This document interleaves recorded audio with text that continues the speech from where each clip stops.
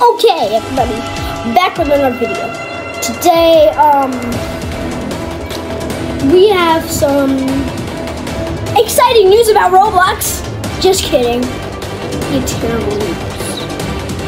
So apparently, Roblox is getting hacked in 2025. And it just turned 2024. It's January 3rd. And why?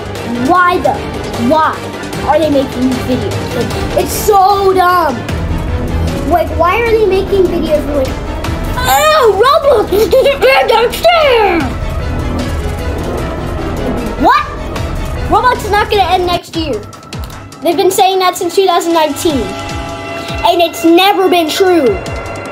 Literally, never been true. So here's one of the videos.